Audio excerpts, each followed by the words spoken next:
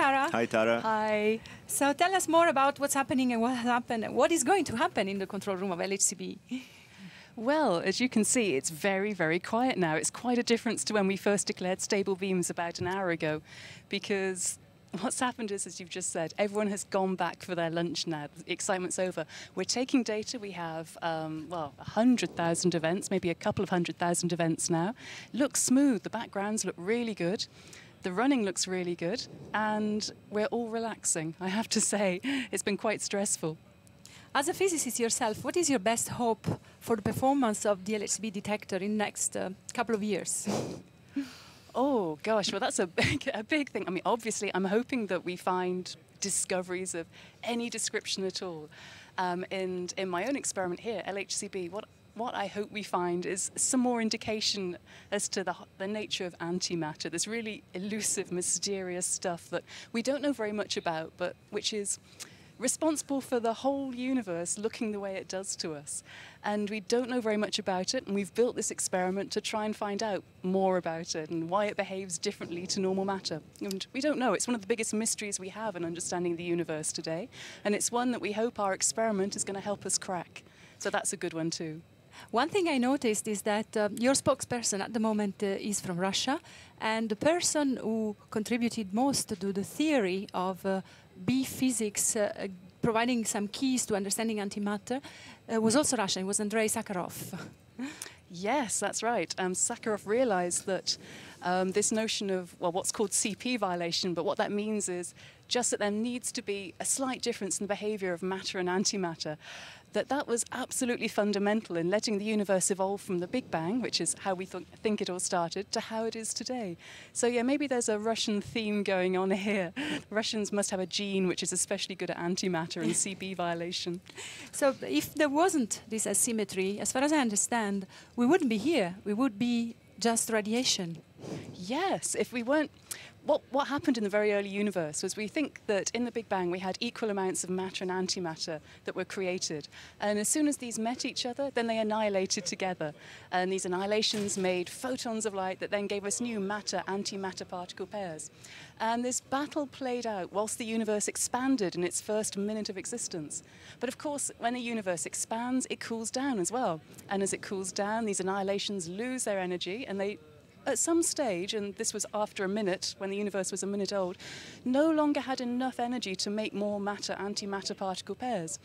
And if the amount of matter and antimatter were equal at that time, then everything would have annihilated. The universe would be full of photons of light. We wouldn't exist, there would be no stars, no galaxies, everything would be completely different. The fact that we do exist comes down to the fact that when the universe was a minute old, there was a tiny difference in the amount of matter and antimatter present there. I mean, really, really tiny, no more than 1 part in a billion, but it's that tiny difference which is key to letting us exist. Now, that tiny difference can only come about if matter and antimatter behave somehow slightly differently. And it's that slight difference in behaviour that we don't understand. And that's what we're trying to understand with LHCb, because, after all, it is the reason why we're here in the universe to ask the question. And how does the beauty particle come into the scene? Well, the beauty particle is the way that we tackle the question, because it just so happens, and we have no idea why, the effects of matter and antimatter are most different in the beauty quark system. So if we can study matter beauty quarks and antimatter beauty quarks, then the difference between their behavior is the most. It's the most easily observable.